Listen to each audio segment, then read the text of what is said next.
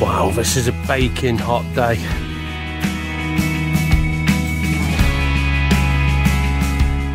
It's late morning, early afternoon, and it's time for something to eat. And I think I'll have a nice cup of coffee and a cheese omelette. That'll keep me going for the rest of the day. Welcome to bexbugoutsurvivor, and on this one I have the JETBOIL skillet pan. It's a pan that can be used with any stove really if you have a good regulator, but I am using mine with a Minimo. I can run it on a decent sized gas bottle, but I bought a small one also just to give you a size comparison. And last of all, the actual skillet pan did come with this velvet bag and drawstring. Great size for camping, this one.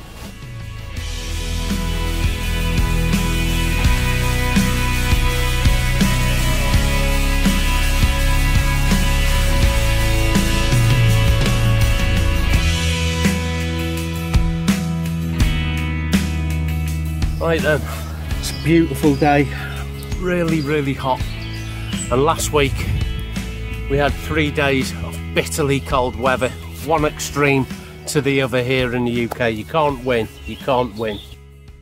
I've buggered up a lot of pans in my time by putting bacon in the pan to make a bacon omelette, and I don't want to take the risk with this new pan I have. There is a way you can do your eggs and your bacon in any kind of pan, including the army rectangular mess tin, without it sticking. That is going to be a separate video, but for now I really don't want to put bacon and things in a new pan. It's going to ruin it.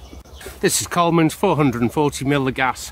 This is my Minimo, and inside is the regulator I'm going to use for the actual pan.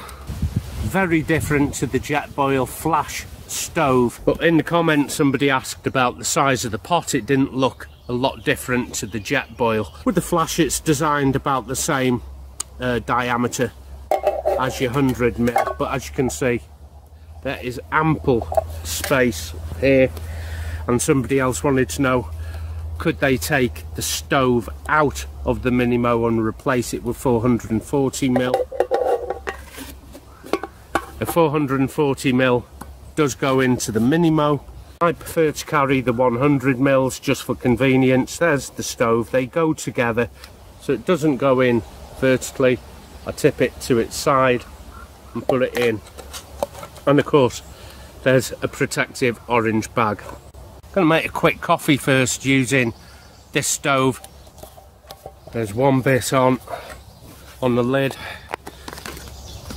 It's the stabilizer for the gas. Water into here and get this fired up. 2.5 minutes is all it's going to take to bring the water to the boil. Then I can stand my coffee, switch over the stove to the 440ml. The skillet is very different to version 1 of their skillet in the JETBOIL range. That didn't work, and we'll talk about why it didn't a little later. So this is the improved 2.0, and boy is it improved.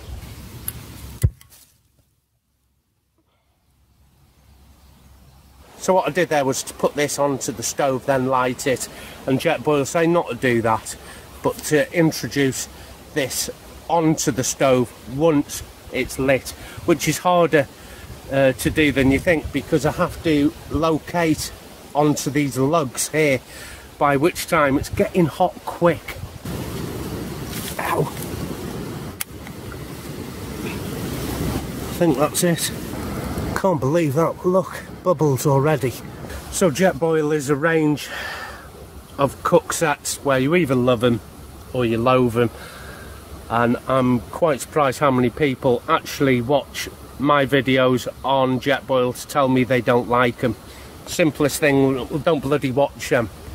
It makes absolutely no sense, does it, to watch something you don't like just so you can bitch about it at the end. That's boiled already. Wow, that was quick. Oh, I wasn't even on full power.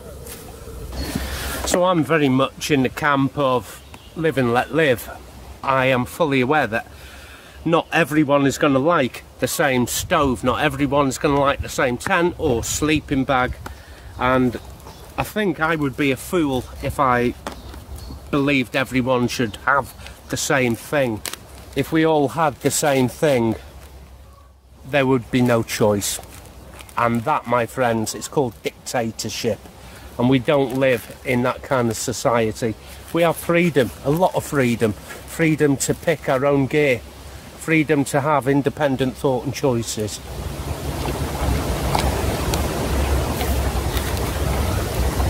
Right, put the lid back onto my coffee and see if I can disconnect all the assembly here. Hopefully it's cool.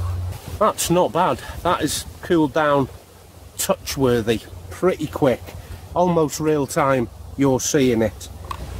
But a lot of people did ask if I can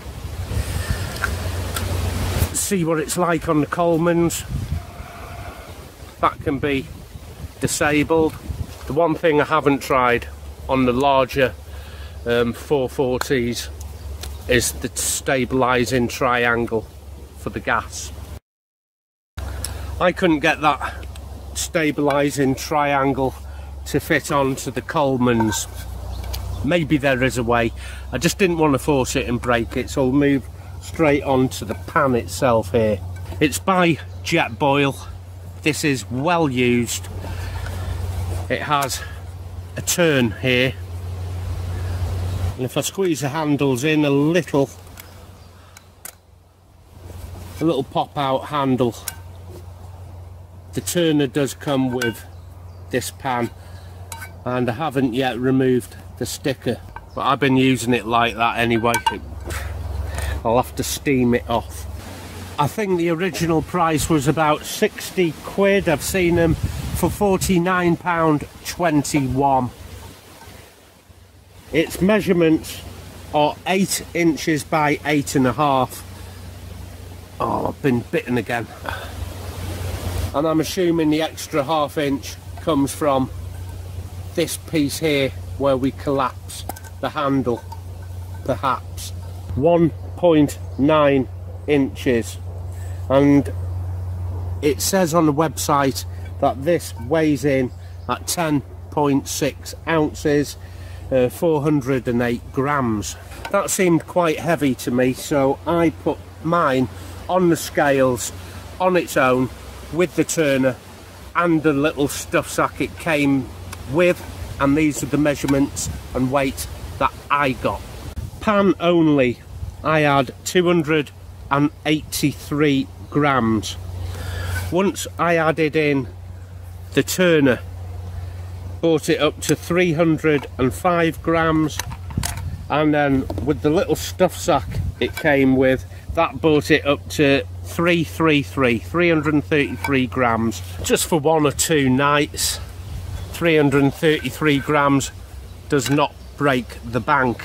I'm going to finish my coffee and we'll put this assembly together and make my lunch. Same regulator.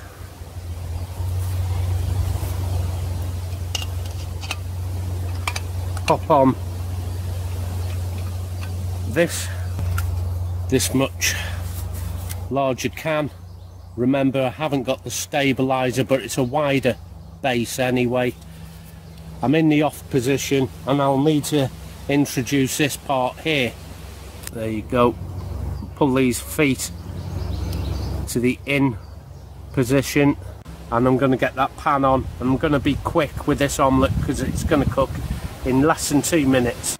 Now, I pre-spray my pan before I pack it, but if you want to put a little extra olive oil in, can't hurt, can it? Perhaps I would like to get the pan hot first. A lot more turns on the regulator to fire this up.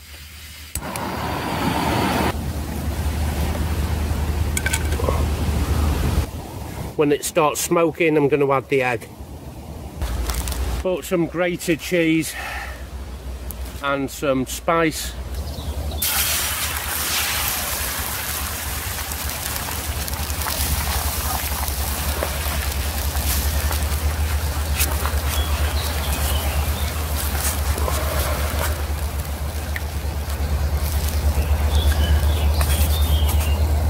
sit this back onto the heat.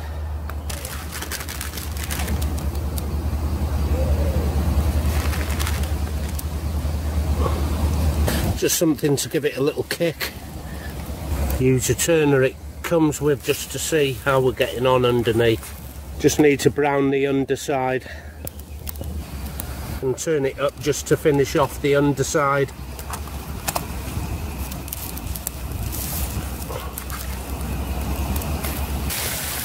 There's my omelette. So it's a ceramic, this actual pan, which is what is going to make it non-stick. I haven't bought a plate, I don't bring plates. I eat out of whatever unit I'm cooking with, which is why I've got a plastic spork, just so I don't scratch the pan. No need for a plate. This is, to all intents and purposes, my plate.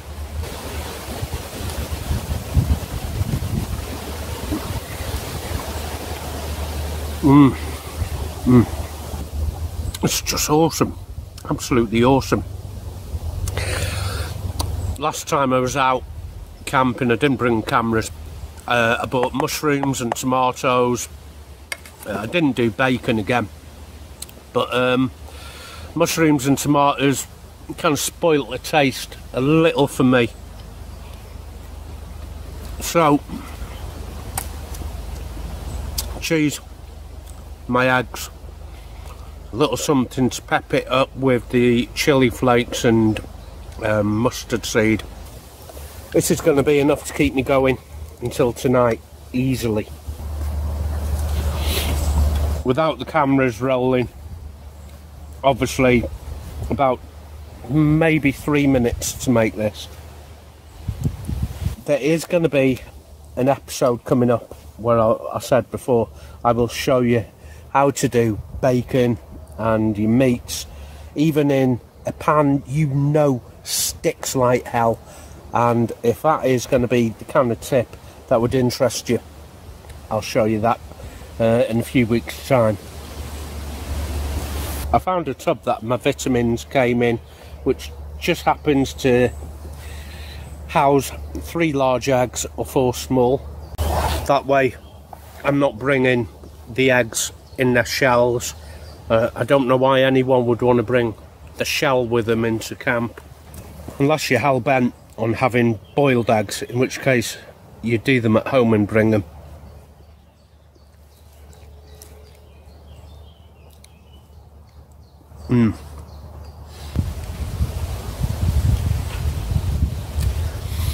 Okay, I'll show you the clean-up process. Get rid of them bits, let nature have them. Microfiber towel, it's the same one I used to clean my coffee pot. No water, don't introduce water to a non-stick pan, ever. This is all you need. And that's done. That is the amount of cleaning mine has. And like I said before, now is the time I introduce just a little bit of olive oil. Rub it in. If I oil it now, it'll help protect the pan, give it a bit of longevity, and it does no harm at all.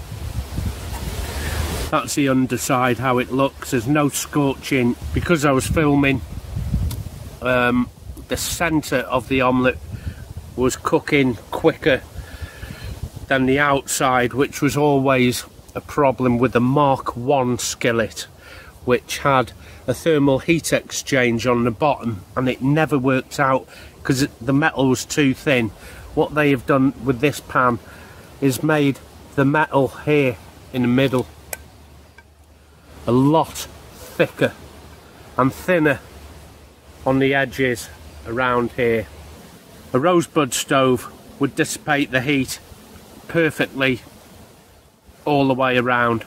The JETBOIL comes to a peak, and as you can see, it concentrates the heat in one place, hence it being thicker metal in the middle At one time, JETBOIL was synonymous with only doing fast water boiling systems, but I did a video on the Minimo, and I forget what I cooked in it, but you know, I could cook a stir fry or something like that in it, a curry and rice, pastas.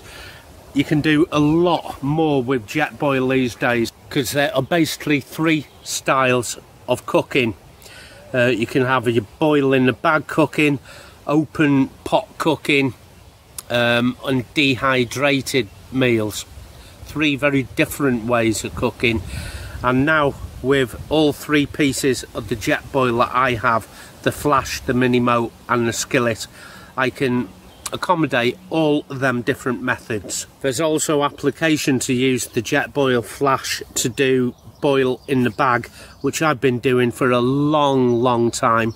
You'll have seen me do it on most of my camps, where I can just pop it into the tall cylinder of the flash, add water to the fill level and just leave it boil in the bag 6-7 minutes, and I can have a pre-cooked meal reheated.